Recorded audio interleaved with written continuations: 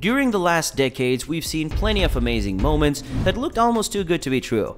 However, there were also some moments that were as unforgettable, but not because of their greatness, but rather because they were so horrible. So let's go through the most disastrous plays the sport of golf ever witnessed. Let's get right into it. Mark Calcavecchia. The United States of America won the Ryder Cup at Kiowa Island in 1991, also known as the War on the Shore, but Calcavecchia did not attend the celebration. In his single match against Colin Montgomerie, he was 4 games to the good with 4 to go. Mont rallied to win the 15th and 16th holes of the tournament. They reached the 17th hole, which was a par 3. Monty's tee shot ended up in the water, seemingly handing the match to his American adversary, Calcavecchia. On the other hand, had other plans, shanking the ball into the water with one of the worst shots ever seen at this level. To make matters worse, he even missed a putt from 2 feet away to make matters worse. He lost the hole and the 18th hole, and he later admitted that he was on the verge of having a nervous breakdown as the result of it. His choice to not attend the party was to take a stroll down to the beach, where he sank to his knees in the sand and sobbed his heart out. Tom Kite. President Gerald Ford played golf, and when he did, it was advised that people stay away from him, especially when he had a driver in his hands. As he once put it, the first sign that he was getting better was the realization that he was striking fewer people.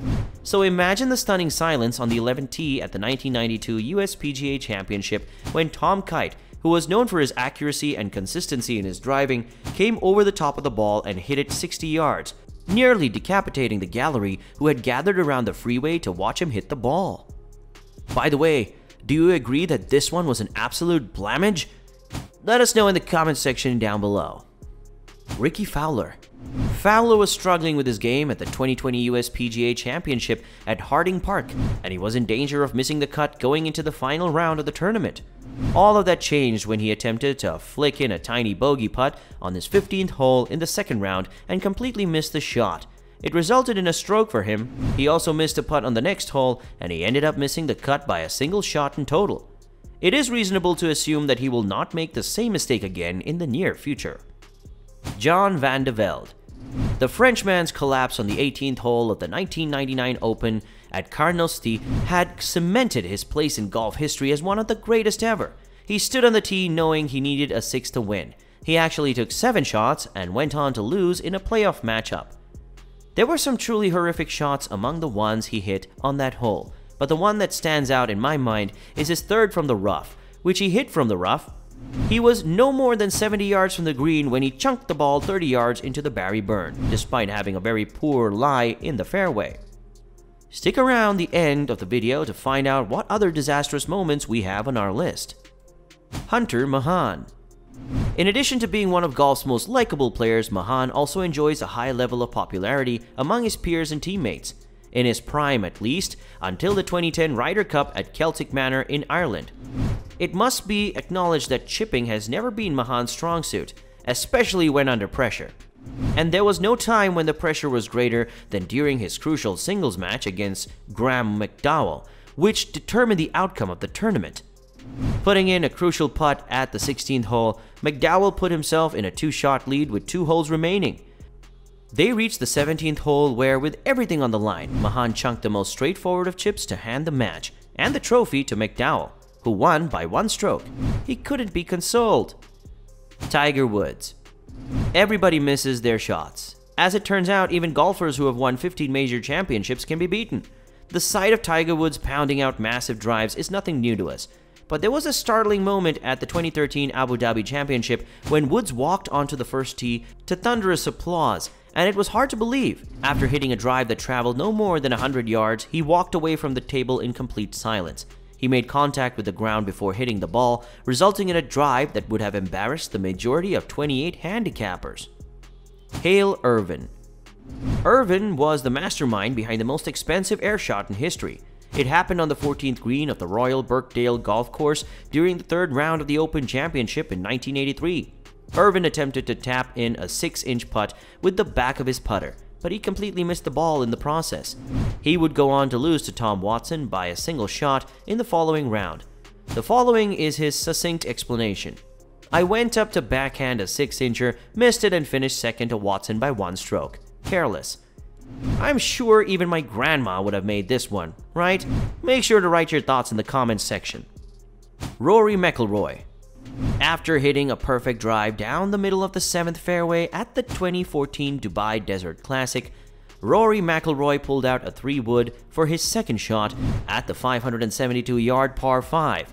According to the Northern Irishman, it's a shot that is both meat and drink. He was attempting to hit a high fade into the green on this particular occasion. The result was an awful duck hook that only traveled about 100 yards before he was killed. Even Rory, after getting over his initial shock, was able to see the humor in this situation. Ik Kim.